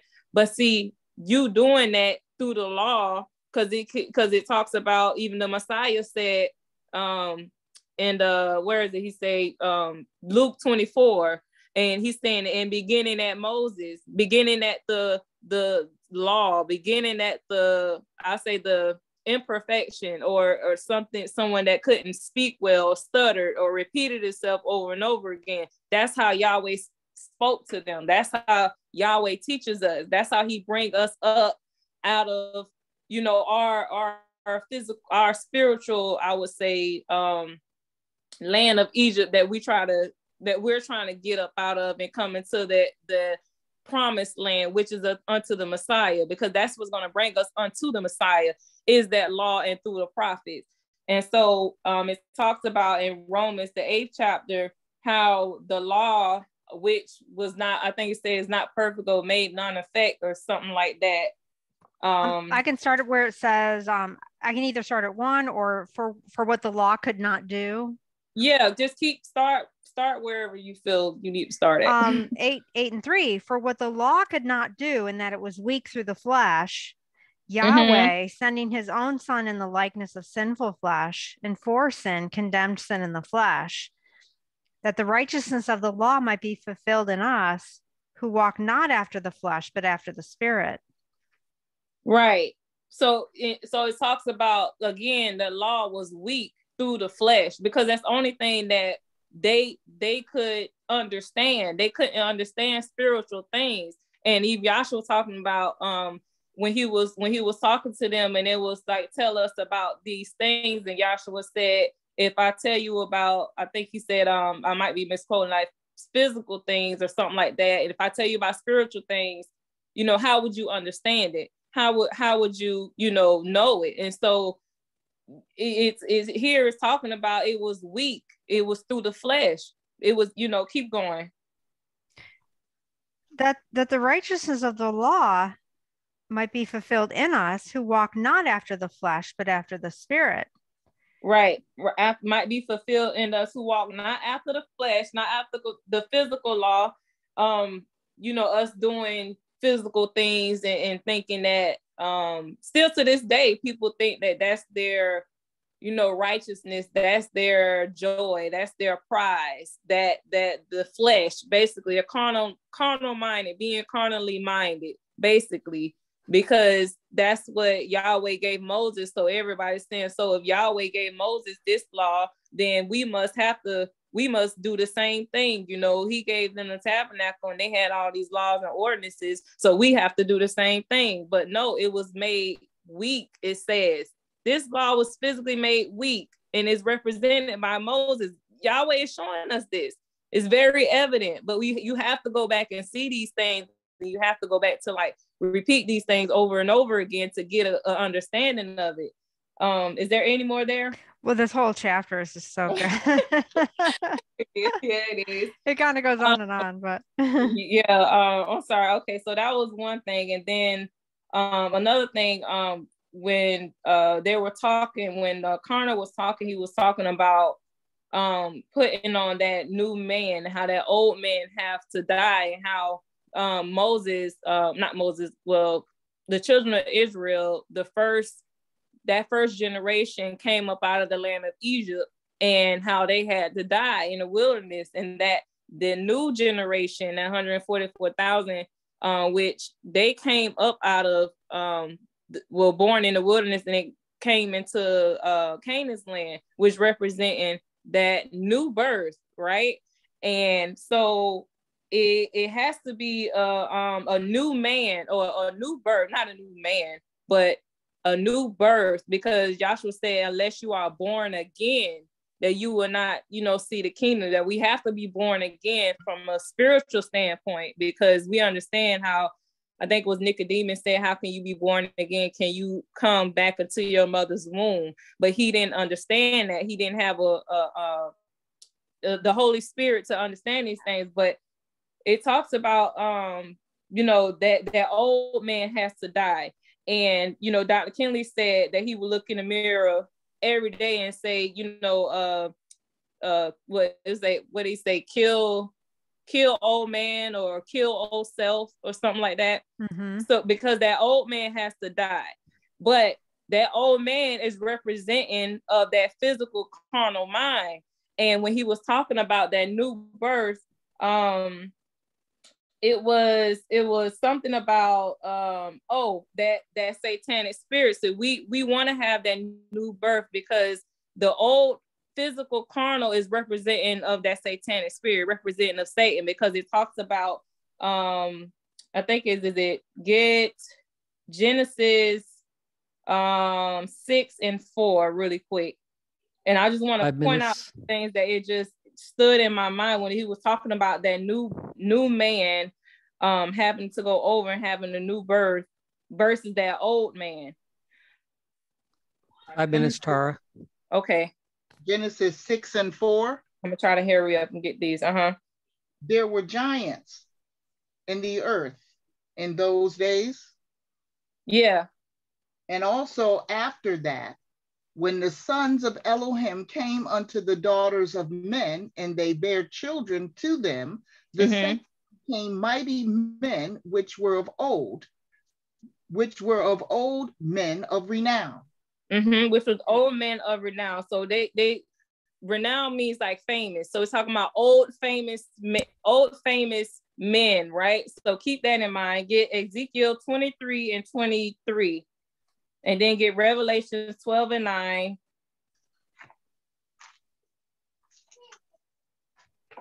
Okay. Where are you, Ezekiel? Ezekiel 23 and 23. Okay. The Babylonians and all the Chaldeans, is that the right spot? I think so, yeah. Pekod and Shoa and Koa and all the Assyrians with them, and all them desirable young men, captains and rulers, great lords and renowned, all of them riding upon horses.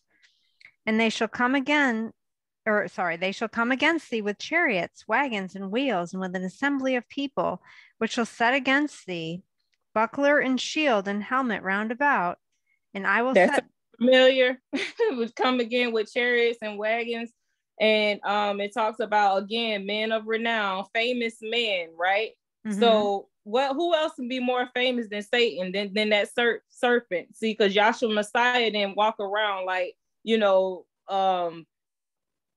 like with that stature. So get for me Revelation 12 and 9.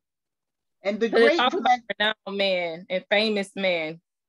And the great dragon was cast out, that old serpent called the devil and Satan, which deceiveth the whole world. Right, that old serpent. That's what I wanted to get. That old serpent. That Satan was a man of renown. He was famous. That's how when Yahshua came and he was casting out those spirits, and they recognized him. That was the old spirit way back in Revelations and the eternity, when they said leave us alone, let us alone. So how did they knew that was Yahshua in the flesh? Because they were men of renown. They were men of old. When it talks about the devil, the serpent, that old devil, that old dragon. See, you don't want to have we need to have a new birth. We need to have that new spirit, that righteous spirit put within us. We can't have the same thoughts, concepts, and opinions when we come into class. Those things have to die off. Just like those children of Israel, when they came up out of the land of Egypt, they couldn't have the same look. When they came up out of the land of Egypt, they had that same concept of God or Elohim, and then they went up there and they built the golden calf.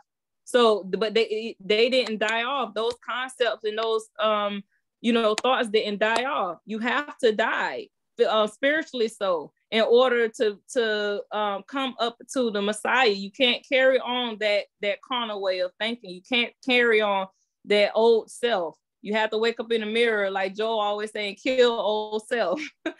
So it's like when we look at these things and that chapter Jeremiah 31:31, it's like it's new things. Everything is going to be new. And then it talks about in scripture, it talks about having a new earth. Oh, no. The 10th aim. Let me get the 10th aim. That's what I wanted. 10 is to inherit eternal life now in the kingdom of Yahshua the Messiah, with the hope of immortal glorification in the new earth state. In the new earth state. See, in the first aim, it says to help you find and know Yahweh as he really is and actually exists. So that first aim, like you can line them up, and I know we don't have time, but you can line the aims up according to the pattern, according to the children of Israel in that migratory track, because the first thing that Yahweh gave them was the name in order for them to come up out of that land of Egypt. But that was the first thing that they had to know was the name, and they used that name, and there was power in that name to get them up out of that dark land. But the 10th aim, right, it says to inherit eternal life now in the kingdom, which is the land, the kingdom of Yahshua Messiah, with the hope of immortal glorification. It doesn't say in the old earth state, because it's talking about that old earth is going to die. This physical earth this old earth is going to die off. It's going to be destroyed. It says in the new earth state, and our watchword is peace, and our slogan is speak the truth. So in Yahshua, everything is new. It talks about a new covenant. It talks about a new name, that we'll be given a new name, new earth state. Everything is going to be born again. Unless you be born again, unless you get rid of that old self, that old carnal physical mind, you have no hope. But in Yahshua, through the preaching of the gospel, through the law and the prophets, we have hope, because that's what is going to lead you up to the Messiah, to inherit eternal life now. So it was so many things that I was just jotting and writing down, but I know I don't have time to go over it. So those are just a couple things that stood out to me. And thank you for the time, and all praises, honor, and glory goes to Yahweh through our son Yahshua, through his son Yahshua. Hallelujah. Hallelujah.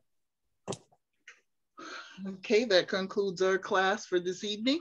And we'd like to remind everyone and thank everyone for attending tonight's class, and remind you that classes are held here every Wednesday from 7 to 9 on Zoom, and every Sunday from 11 to 1 on 6615 East Sheldon Road. Can all be dismissed with the doxology taken from the last 2 verses of Jude. Now unto him that is able to keep you from falling and to present you faultless before the presence of his glory with exceeding joy. To the only wise Elohim, our Savior, through Yahshua the Messiah, our sovereign, belong glory and majesty, dominion and power, both before all time and now and ever. Let us all say, hallelujah. Hallelujah. Hallelujah.